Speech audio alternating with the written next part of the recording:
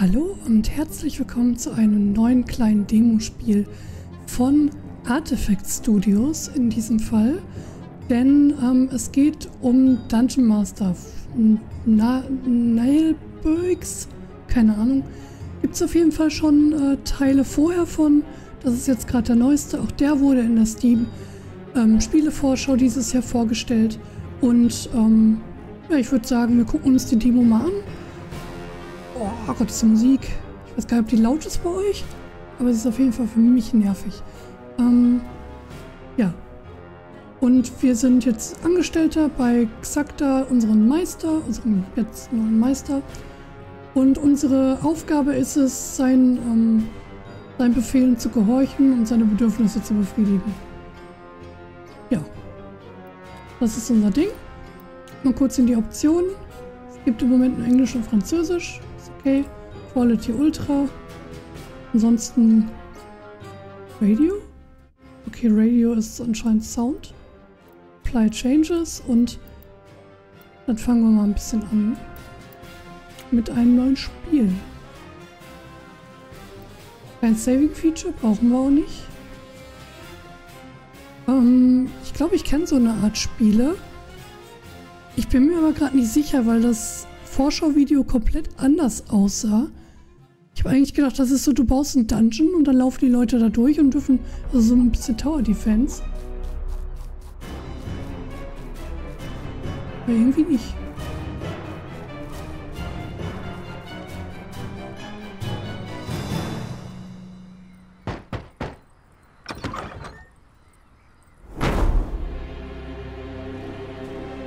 Okay, das war ein kurzes Opening. For decades, the dungeon of Naheulbeuk has been one of the crown jewels of the lands of Fang. Huh, that's funny. I never heard of it when I was studying for my Bitter Warlock Sidekick certification. Public relations are tough for independent dungeons. Oh, aren't you affiliated with the Dungeons Fund? With those unscrupulous parasites? Never. But we do have the most insidious traps, the most cunning guards, the most dreadful monsters, and the most remarkable treasures. How delightful. May I look around? No, we've been renovating. The paint's still wet. Ah, too bad. Despite our reputation being well established, I've decided that this dungeon needs to take things to the next level. Yes, the ad made that very clear. And I need more time for my magical research. Certainly. So, about my compensation, Well, let's not quibble over trifles. I'm aligned with industry norms. Not to mention, there's the gratification of joining a renowned wizard. Ich finde es gut, dass das voiced ist. Yes, of course. May I meet the other members of the team? Richtig gute Voices, finde ich. Well, actually, not today. They're attending a seminar for process improvement. You know what I mean. Process? The clock is ticking, and you're not the only applicant. What's your decision? This is a once-in-a-lifetime offer. I'm interested. Not like I have a choice anyway. No one's hiring half-goblins. There's too much discrimination in this sector. All right, I'm in. No. Perfect. You made the right choice. And now? Yes? Get to work, you wretch! I don't pay people to stand around. Yes, Master. All right, let's see. Where is the dungeon staff? What state are the premises in? I'll have a look around the property. I wonder if signing this contract was such a good idea. Okay, klar. WASD, Maus. Pfeiltasten, man kennt es ja nicht anders, da sind wir. I guess. Das ist unser Dungeon.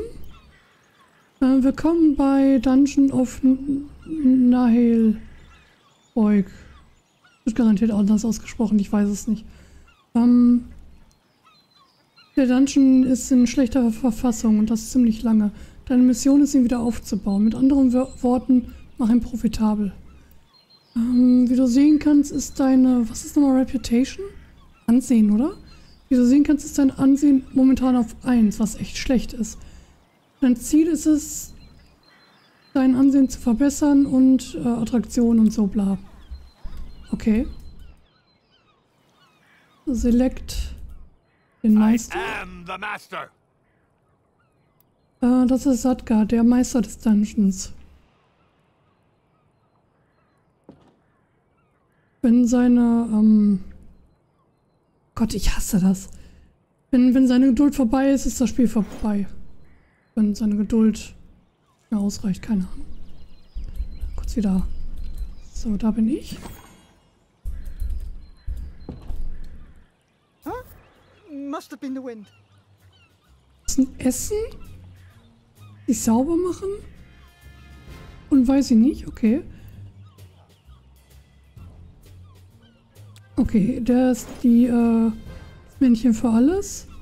Brauchen wir noch einen Minion? Wo ist denn hier ein Minion? Da ist bestimmt ein Minion, oder? Human Paw? Human Paw. Das sind Menschen. Da ist ein Minion, okay. Nee. Huh? Human Cook. Okay. Minion Info. Minions, Ina.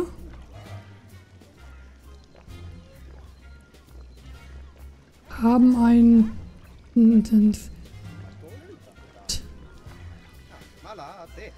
Ich habe kein Wort dafür gerade. Ich lese sowas zu selten und mach's auf Deutsch. Haben einen Beruf, haben einen Rang, haben eine Bezahlung und haben halt eine Rasse, ein Volk, irgendwie sowas. Der ist jetzt in dem Fall Mensch, Koch, hat Rang 8 und kostet mich 20. Rang 1 Minions sind frei. Okay. Kriegt Erfahrung beim Arbeiten und erarbeitet sich so neue Ränge. Je höher der Rang, desto effektiver ist er und desto weniger Scheiße baut er. Im Land der Fänge gibt's eine 10 Tage Woche.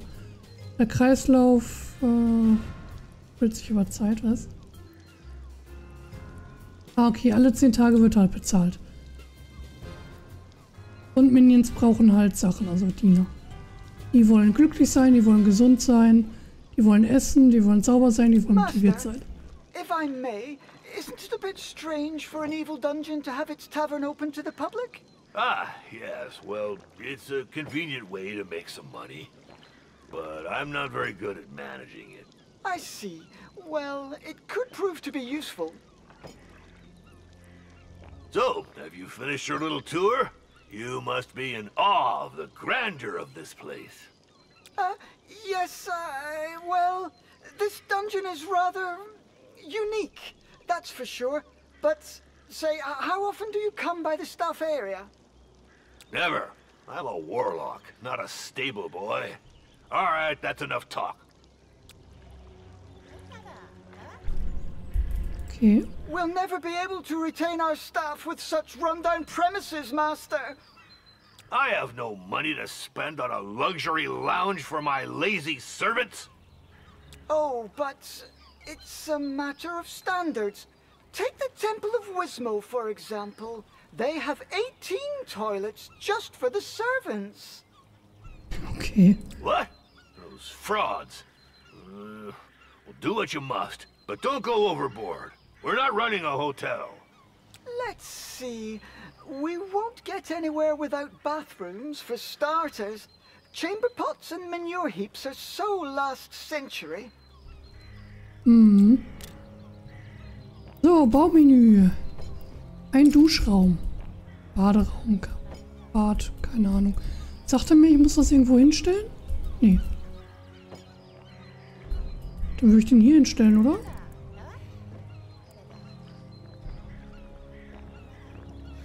Room has no walls. Was?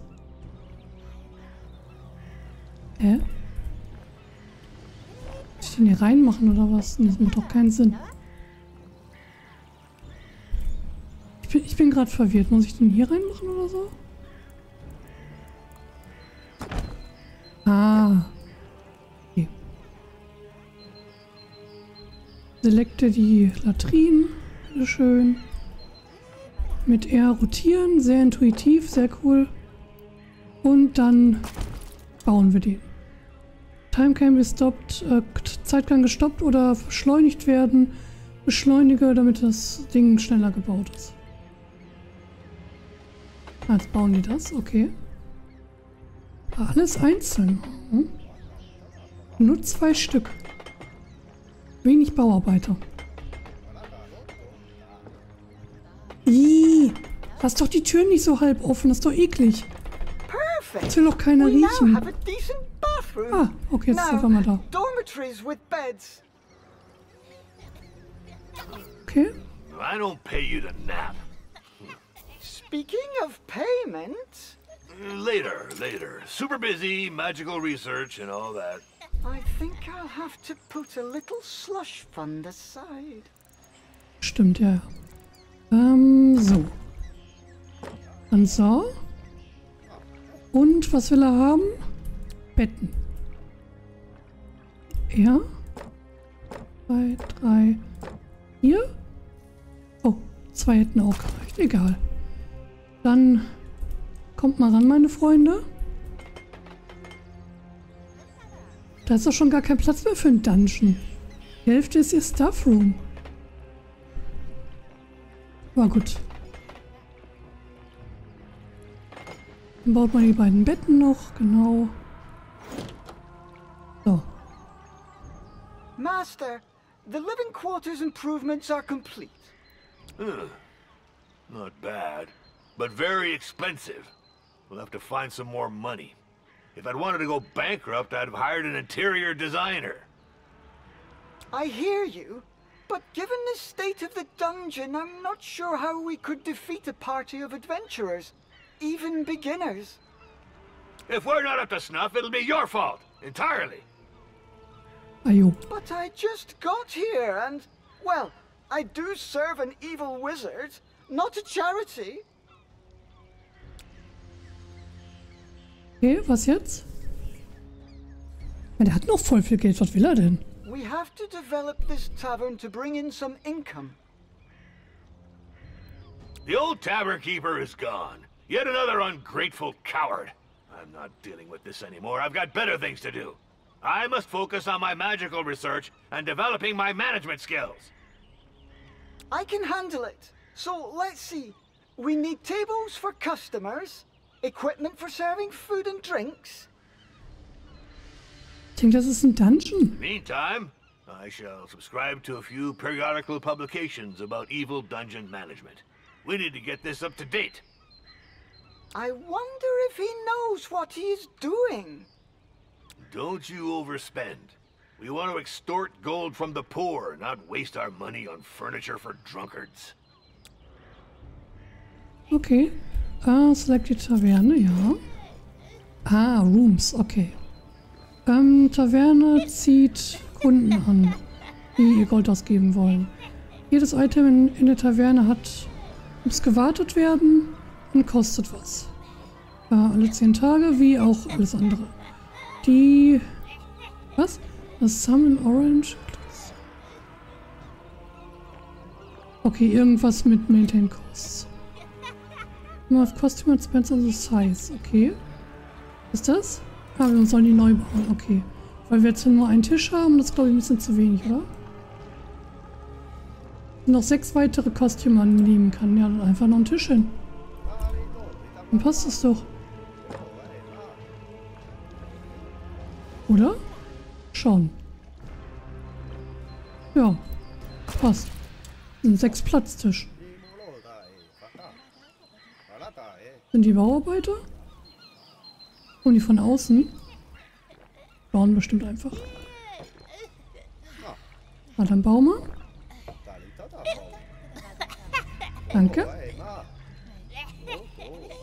Hier nur so ein paar Leute stehen. Ey. There. Table and sideboard.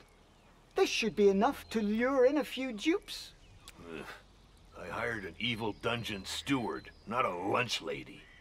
Indeed, Master. But we need some revenue. Look, all these customers should earn us some gold. Okay. Also ich bin eher noch im größeren Minus als vorher, Kollege. Zumindest Steuereintreiber.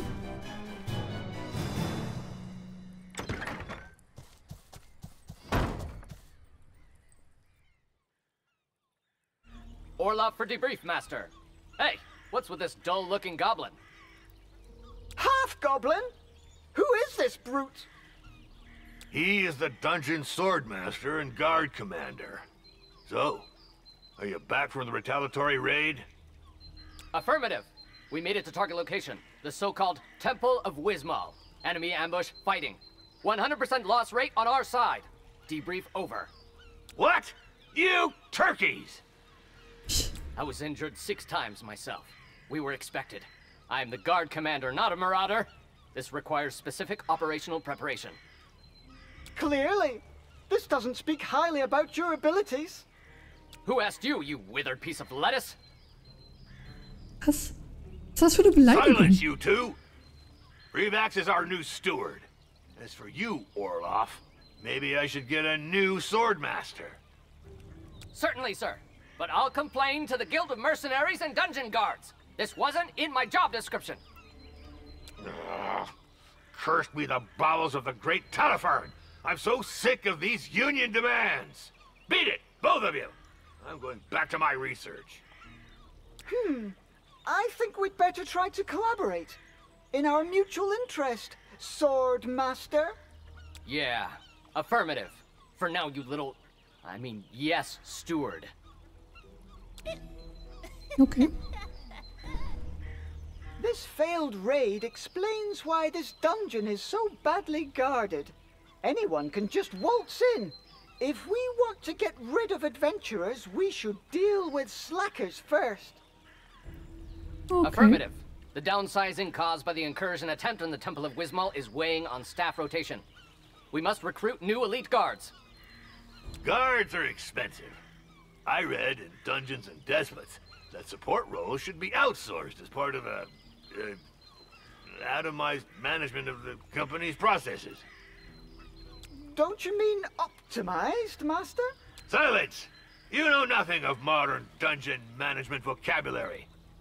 As for you, improve the guard, but with no superfluous expenses. We could hire a few interns. They shouldn't cost us much. We'd just have to think about feeding them from time to time. Affirmative. That's it for now. I'll bring them up to speed. Trust me on that. Attention! At ease. Okay. Ein Wachraum soll her, natürlich. Ein Wachraum. Nehmen wir mal noch mehr Geld aus. Kann ich den hier hin machen? Könnte ich, aber das macht keinen Sinn. Nein, das macht keinen Sinn. Geh weg. Modification Last, ja. Nochmal Guard-Room.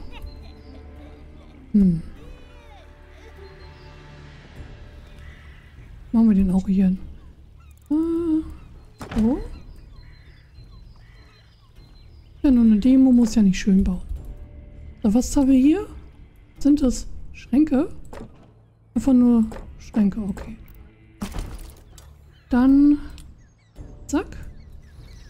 Die spawnen doch einfach, kann mir keiner erzählen. Attention! Was? At ease! Okay.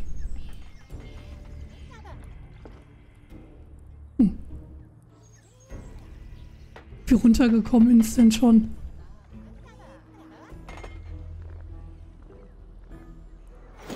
So. Guardlockers. Ja, wir haben jetzt The Platz first für interns 4. have arrived. Soldiers, attention! Line up in pairs in the front rank. I only want to see one head. Jetzt kommen Angreifer, ist? Warum kommen jetzt Angreifer? Sind das Angreifer? Intruders are exploring the dungeon. Okay. May I help you? Kann ich da irgendwie sagen, greift die an? Nö. Ah, einer hat's gesehen, okay. Excuse me? Der wird jetzt aber getötet, ja. War klar. Muss ich irgendwas machen? Weiß es nicht. Survive.